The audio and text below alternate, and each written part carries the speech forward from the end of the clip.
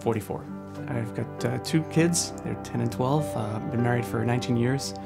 A year ago, my job was outsourced, and I didn't even know where to focus first.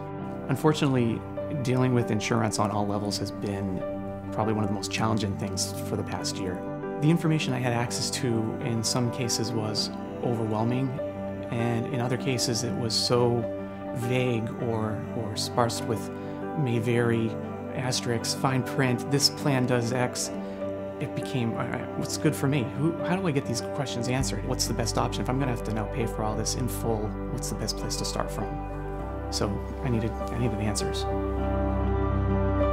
Many Americans find insurance to be complex and confusing, and as a result, they don't often act on their intentions to insure themselves and their families.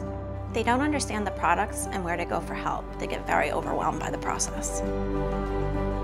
I joined the MetLife community almost 2 years ago, and it seemed like a fun thing at first, but as it went on a little bit longer, the tasks that they were asking us to do got more interesting, and they seemed to have more of an impact.